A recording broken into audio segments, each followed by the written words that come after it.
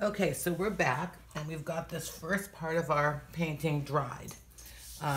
You can tell that it's dry when you don't see any kind of shimmer or reflection. If it looks reflective, it's still wet. So you want to make sure that it feels dry. And also, if you put your hand on it, if it feels cold, it's still wet. So if it can look dry, and if you put your hand on it and it feels cold to the touch, then it's still wet. So you want to make sure that it's completely dry in between. Now,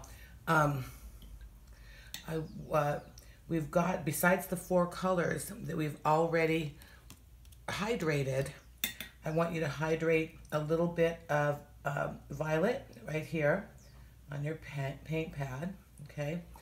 And a little bit of green. So we got some nice green hydrated here.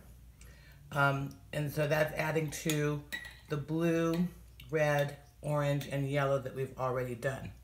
Okay, so now I'm going to show you how to do a wet wash. And a wet wash is where you get the paper wet ahead of time.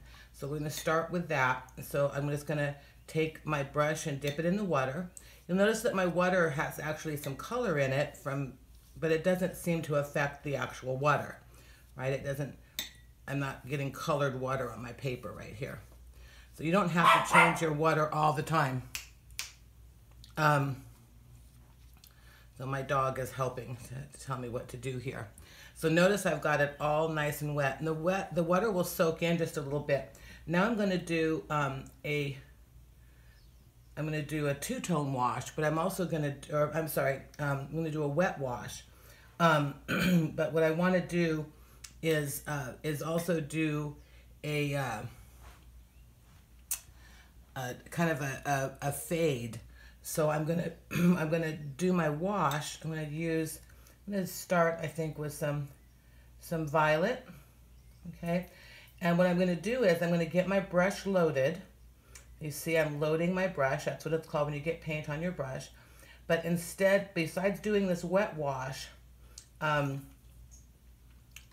just going to keep going like this with my brush, right? And dip it back in. And you're going to see that it gives a totally different effect, right, than the dry wash that we did.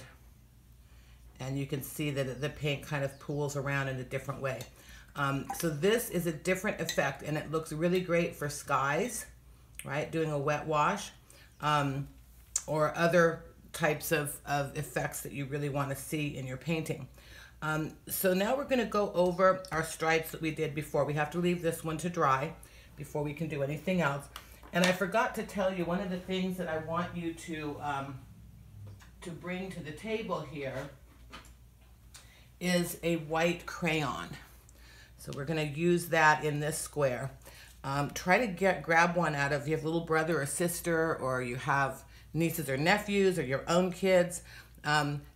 Steal their white crayon, or I'm sorry, borrow, to put in quotes, borrow their white crayon, because you're going to need it for this project, and you'll see that you're going to be needing it for a lot of other projects that we do.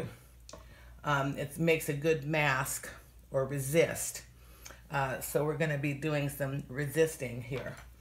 You're also going to take a piece of tape, and you can tear it or cut it into any shape you want, but I want you to take a couple pieces of tape and maybe just kind of tear them up into small pieces. This painter's tape, okay? Don't use any other kind of tape because it'll mess up your paper. You want something that releases easily when you're done. I'm just going to put a few pieces of tape here on this particular, this particular square. So we're going to come back to this a little bit. Let's see. Get a little bit smaller. So you can see I just tore a small piece of tape into a bunch of other smaller pieces and just kind of stuck them onto this square here. Right? Just kind of rub them in, make sure they're stuck down well. Okay. So next we're going to cover these stripes that we did with the colors that we have hydrated. So we're going to start back again with the yellow. right? I'm gonna load my brush with some yellow. And once again, I'm just gonna drag it across this square. Just make one swipe and that's it. Rinse my brush. Then I'm gonna go on to the orange, right? And it's already hydrated, so I just need to load my brush with some orange, right? And I'm gonna do the same thing, to make a stripe right up the paper, right? Just one swipe, and you wanna hold your brush at kind of this kind of an angle, right? So it's slightly angled. And then next we're gonna get some red, right? Load my brush up with red. I'm gonna do one more swipe right there. So now I've done the first 3 colors that we did, and I've striped over the first 3 stripes with yellow, orange, and red. Now we're gonna go in the second square, we're gonna take our next 3 colors that we did, which are violet. So I'm gonna load my brush with some violet. Right, and then I'm just gonna swipe it right across like that, right? Don't go back over it, because if you go back over it, you might lift the color from underneath. So next we'll take some green. Load my brush up with a little green. Well, it doesn't seem quite so hydrated there. There we go. And just gonna swipe it up with the green, right? So don't go back over it. If it doesn't cover, just leave it. Right, see, I got a little bit of water dripped on my wash, and you can see that when I did that, it made a little mark, right? So now I'm making it worse. I'm just gonna dab it up there with my rag, right? So rinse off that, and then we're gonna go to the blue. Get a little bit of blue loaded up on your brush, okay? And you're gonna swipe that right up like that. Boom. So that's your first 4 squares. Now, so in between these, we have to let stuff dry. So it's important that you give yourself time to step back. In between these steps, you'll need about a half hour, probably 20 to 45 minutes, really, to make sure the paper's dry in between these other things we're doing. Now I want you to take your, so far, let me just backtrack.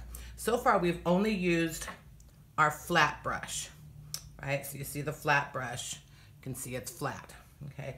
Now, this next one, we're gonna use our round brush. So here's the round brush. You can see what it looks like, right?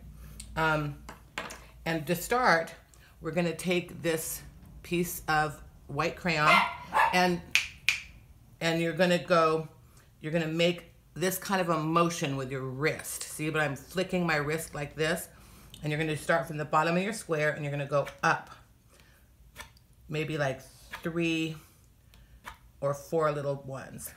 Same with this. Flick it up, starting at the bottom and flicking up. Right? But just do a few of those as if you're making clumps of grass, okay? Now I'm going to take some of the green paint that I hydrated already, right? And I'm going to make these flicking motions with my brush. So first I need to load my brush with some paint. And you can see I've got my brush loaded up here. Okay? And I'm going to do a little bit, I'm going to flick my wrist like this. It's this motion. So I'm going to start down here. I'm going to go flick it up like that. So this is the same motion you just used with your crayon.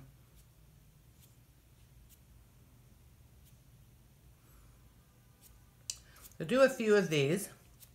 You can see what I'm kind of doing here. Right, so I'm flicking my wrist.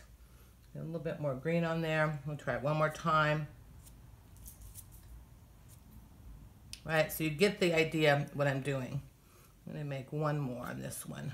Make it look a little more even, right? There. All right, so you see I've got this wrist flick where the brush is making more contact on the bottom than it is on the top, because I'm lifting my brush as I'm flicking my wrist up, and it makes for a really nice effect, right? You can kind of see how it gives that look. And with the crayon marks underneath it, it makes it look more natural because you're leaving some white space. And remember, in watercolor, less is more, right? So we're gonna leave this to dry for a few minutes. We're Remember, do not ever leave your brush soaking in the water. Always take it down to the side. We'll leave this to dry for a few minutes, and we're going to come back to it, and we'll do the next step. All right, so give yourself a break, get up and stretch, whatever you need to do. But probably it'll be about a half hour. Give it a chance to dry, and we'll be right back.